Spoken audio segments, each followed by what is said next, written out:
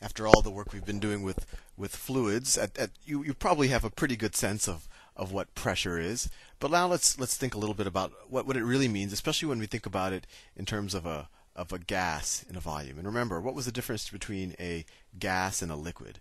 They're both fluids. They both take the shape of their containers, but a gas is compressible while a liquid is incompressible. So let's start focusing on gases. So let's say I have a container. Say, let me draw a cube. This is my container. And I have a bunch of gas in it. And so what is a gas made of? Well, it's just made up of a bunch of the molecules of the gas itself. And I'll draw each of the molecules by a little dot. So it's just going to have a bunch of molecules in it. Right? Many, many, many more than what I've drawn, but that's indicative.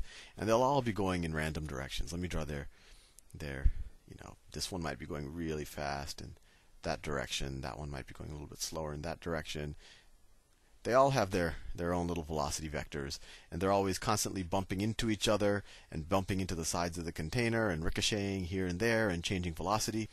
But in general, especially at this level of physics, we assume that these are ideal, that this is an ideal gas, that all of the bumps that occur, there's no loss of energy, or essentially that they're all elastic bumps between the different molecules. So there's no loss of momentum. So let's keep that in mind, and everything you're going to see in high school and on the AP test are going to deal with ideal gases. So let's think about what an ideal gas, what pressure means in this context. So a lot of what we think about pressure is something pushing on an area. Well, if we think about pressure here, let's pick an arbitrary area. Let's take this side. Let's take this surface of its container.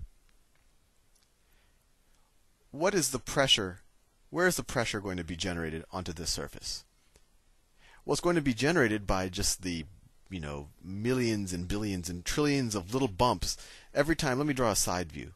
So if this is a side view of the container, of that same side, every second, so there's always these little these molecules of gas moving around, and if we pick an arbitrary period of time, they're always ricocheting off of the side. This one might, let's say, we're looking at time over a super small fraction of time.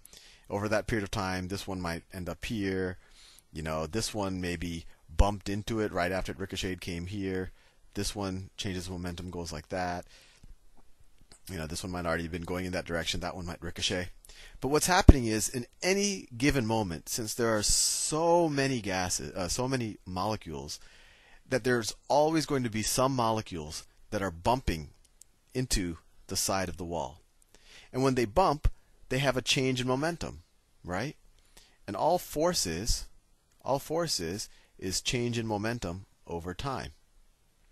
Change in momentum over some change in time, right? And what I'm saying is that in any interval of time, over any period, any change in time, there's just going to be a bunch of particles that are changing their momentum on the side of the wall. And so that is going to generate force. And so if we think about how many on average, because it's hard to keep track of each particle individually, when we did kinematics and stuff, we would keep track of the individual object at play. But when we're dealing with gases and kind of the things on a macro level, you can't keep track of any individual one unless you have some kind of unbelievable supercomputer. But we can say on average, this many particles are changing momentum on this wall in this amount of time, and so the force exerted on this wall or this surface is going to be whatever, x. And then if we know what that force is and we know the area of the wall, we could figure out pressure, right? Because pressure is equal to force divided by area. So what does this help us with? Well, I wanted to give you that intuition first, and now I'm just going to give you really the two things. Actually, I'm going to give you the one formula that you really just need to know in thermodynamics, and then as we go into the next few videos, you'll hopefully get I'll kind of prove to you why it works and hopefully give you more of an intuition. So now you understand, hopefully, what pressure means in the context of a gas in a container.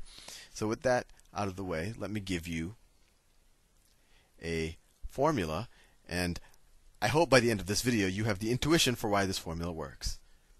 So in general, if I have an ideal gas in a container, the pressure exerted on the gas on the side of the container, or actually even at any point within the gas, because it'll all become homogeneous at some point, and we'll talk about entropy in future videos. But the pressure in the container and on its surface times the volume of the container is equal to some constant.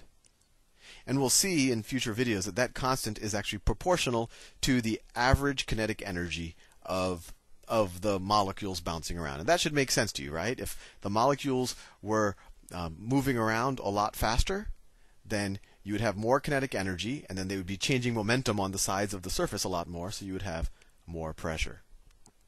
But let's see if we can get a little bit more intuition onto why pressure times volume is a constant. So let's take one example. Let me take, oh, that's not what I wanted to do. I'll do a different color.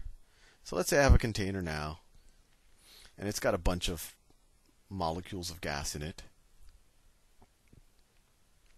And just like I showed you in that last right before I erased, these are bouncing off of the sides at a certain rate, right? Because they all have the same, all of these molecules on average, each of the molecules might have a different kinetic energy. It's always changing because they're always transferring momentum to each other. But on average, they all have a given kinetic energy, right? And they keep bumping at a certain rate into the wall, and that kind of determines the pressure. Now, what happens if, I don't know, I were able to squeeze the box? So if I were able to decrease the volume of the box. So let's say this is, I just take that same box with the same number of molecules in it, but I make the volume of the box smaller. What's going to happen? Well, I have the same number of molecules in there. I have the very same number of molecules in there. And they have the same kinetic energy. And so on average, they're moving with the same velocities. But so now what's going to happen? They're going to be hitting the sides more often, right? At the same time here that, say, this particle went bam, bam, now it could go bam, bam, I don't know, bam. They're going to be hitting the sides more often. So you're going to have more changes in momentum. So you're actually going to have each particle is actually going to exert more force on each surface because it's going to be hitting them more often in a given amount of time. And the surfaces themselves are smaller. So you have more force on a surface and on a smaller surface, so you're going to have higher pressure. So hopefully that gives you an intuition that if I had some amount of pressure in this situation, if I squeeze the volume, the pressure increases. And another intuition, if I have a balloon, right? What blows up a balloon? Well, it's the internal air pressure of the helium or your own exhales that you put into the balloon. And the more and more you try to squeeze a balloon, let's say if you squeeze it from all directions, it gets harder and harder to do it, right? And that's because the pressure within the balloon increases as you decrease the volume. So if volume goes down, pressure goes up, right? And that makes sense. That follows, when they multiply each other, you have to have a constant. And so let's take the same example again. And what happens if you make the volume bigger? So let's say I have, now that's, huge like that. I should have done it more proportionally, but I think you get the idea. And I have the same number of particles. And so say I had a particle here, and in some period of time, it could have gone bam, bam, bam, right? It could have hit the walls twice or whatever. And now, in this situation with larger walls, it might just go bam, and in that same amount of time, it'll maybe get here. It won't even hit the other wall. So the particles, on average, are going to be colliding with the wall less often, and the walls are going to have a larger area as well. So in this case, when our volume goes up, the average pressure, or the pressure in the container, goes down. Hopefully that gives you a little of intuition, and so you'll never forget this, that pressure times volume is constant.